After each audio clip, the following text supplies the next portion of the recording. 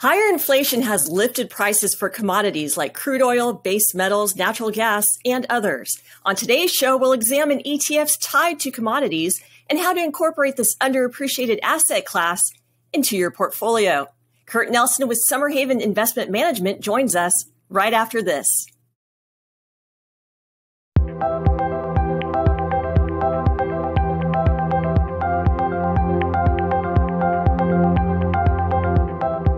Welcome to the program. I'm Laura Kantor with ETF Guide. If you're new to ETF Guide TV, never miss any episodes of First Look ETF or our other originals like ETF Battles. Just hit the subscribe button.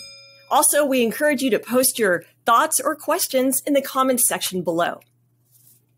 More investors and financial professionals are becoming keenly aware of the need to protect their investments from inflation. Here to discuss strategies for doing that is Kurt Nelson, Managing Partner with SummerHaven Investment Management. Kurt, welcome to the program. Hi, Laura. Thank you. So we've seen a massive jump in the prices of everything from raw building materials to natural gas. So give us the big picture view. What's behind the inflationary pressures that are pushing commodities up, and does it last? Sure. I mean, we haven't seen inflation in more than a decade, right? This is something that's part of the ecosystem of the American economy. We've had inflation as a component of our economy since the 1930s, 1940s, when we kind of had Bretton Woods and moved off the gold standard. We've had a decade where inflation has been anemic. We just haven't seen it. It's been below the Fed target of 2% for the last decade. Anyone who's paying attention knows that inflation, CPI in particular, has moved a lot higher in the last several months. We went from stories of this is just transitory and it's just going to be a short period of time related to supply disruptions, related to COVID. It was 3%, then it was 4%, 5%, 6%. Last month, we had 7% CPI. I mean, this is not slowed down at all. And in fact, I think Chairman Powell himself said we're going to remove transitory from our vocabulary when we're trying to comment on inflation in the U.S. The House view at SummerHaven is that this is not transitory, that this is now persistent. And there's a number of reasons to think that that's going to be the case. One is that we've printed more money in response to COVID and the economic difficulties over the last 2 years than we did during the entire global financial crisis of 2010 to 2014. So if as Milton Friedman says, that inflation is a monetary phenomenon, we have printed $5 trillion of new dollars that are now circulating in the economy. We're also seeing a number of other tailwinds that support inflation. We see tighter labor markets. We've seen unemployment go to kind of record lows. We're seeing wage increases, whether it's salaried employees or part-time workers, go up. Another thing that's, I think, sort of under the radar of a number of investors right now is the impact of housing costs and rent equivalents on inflation. So CPI is composed of a number of things, whether it's lumber, copper, food costs, et cetera, energy costs, but about 40 to 60% of either core or traditional CPI is made up of rent and rent equivalents. Those rents have not gone up sharply. However, we know from the Dallas Fed themselves that those rent movements in price are very closely tied to housing prices. Housing prices have gone up a lot. If you look at the Case-Shiller index or look at other housing price indexes, housing prices have gone up a lot in the last 12 to 18 months. And we know that rent goes up about 12 to 18 months after housing costs go up. So any sort of forecast for lower inflation next year, this is all going to kind of ameliorate, kind of just dissolve on its own, I think is not well-founded. I think that just above and beyond supply chain disruptions that continue, COVID disruptions that continue, tight labor, easy monetary policy, we have on top of all of that, I think a rent increase, which is going to be profound and pronounced for the next 12 to 18 months. All that's going to be a really strong tailwind for inflation. And when you think about how investors are positioned, they're positioned in financial assets largely right now. They're in stocks and bonds, and they're not really well allocated to traditional real assets, whether it be commodities, natural resource equities, and the like. And I think that this is a real important time for investors to reflect on what to expect, not just over the next 6 months, but over the next decade. Moving on, the race to produce more electric vehicles by global players like Toyota, GM, and Volkswagen is revving up.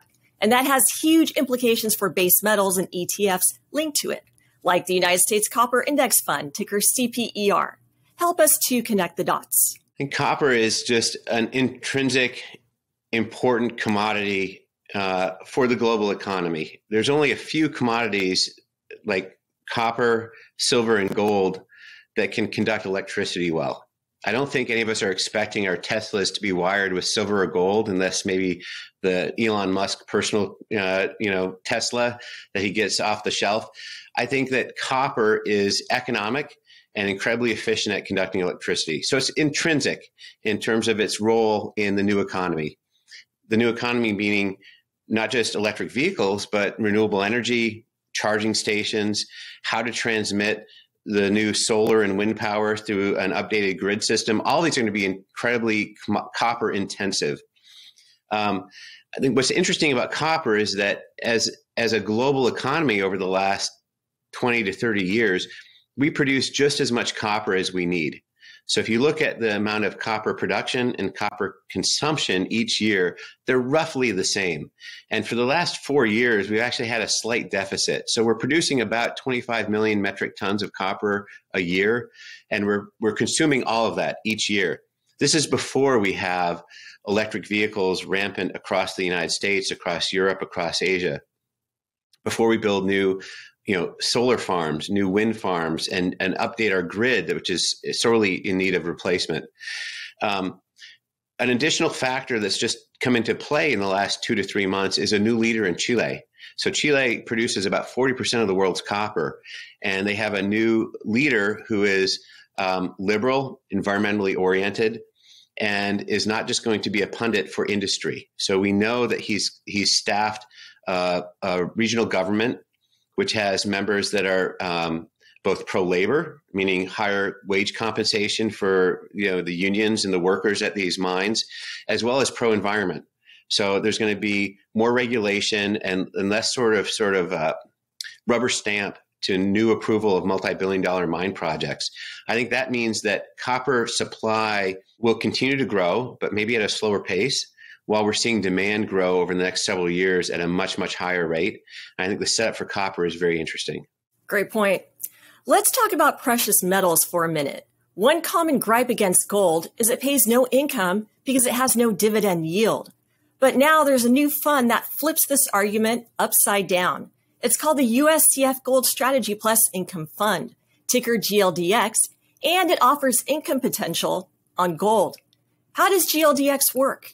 Gold is a terrific asset for a store of wealth. It's been used for centuries, maybe even millennium, for a store of wealth for investors, for savers, to make sure that if they're in a fiat currency, whether it's euros, dollars, Turkish lira, that gold is something that will store its value.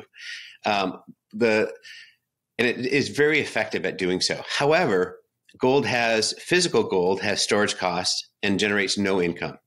So you basically take your cash, whatever currency you have it in, you buy this yellow metal and you store it in a vault and you pay storage fees. As a portfolio manager for this fund, what SummerHaven is trying to do is to generate income along with the basic long-term storage potential of gold for wealth preservation. So the way we're doing that is by buying commodity futures, buying gold futures, which are traded on the COMEX exchange, and then selling covered call options. So equity investors are probably very familiar with this. It's called a covered call strategy or a buy right strategy. And so what SummerHaven is trying to do is to sell short-dated, out-of-the-money call options each month, which generate premium income. And that income creates basically distributable dividends for a fund investor on a quarterly basis. So we're taking something which is a long-term store of value that investors have recognized for hundreds or thousands of years and turn it into something that has the potential to create income in portfolios today. One final question before you take off. Investors looking to add diversified exposure to commodities may want to check out the USCF SummerHaven Dynamic Commodity Strategy No K1 Fund, ticker SDCI. How do you see investors using SDCI? So the SummerHaven Dynamic Commodity Index is unusual in that it's providing long-only commodity exposure across a wide swath of commodities, roughly 27, that we track each month. However, the index targets those that are in the lowest inventory or in the most scarce state at any point in time, because that seems to drive the compensation or risk premium within commodity futures. So, case in point, we're all familiar that oil has gone up a lot. We've seen unleaded gasoline, WTI or Brent oil prices go up quite a bit during 2021. But the best performing commodity last year was actually tin. It was up more than 100%. It beat energy products by more than 40% over the year. Tin is one of the metals that we use in our index. And each month we're targeting 14, basically half of that universe of 27, and trying to identify those that are in a low inventory state and allocate equally across those.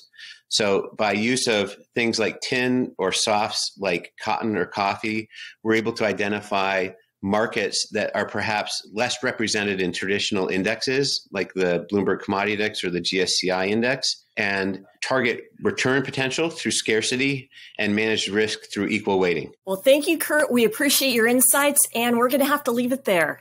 Thank you, Laura. To learn more about investing in commodities and ETF lineup using SummerHaven indexes, go to uscfinvestments.com. The link is posted in the description section below.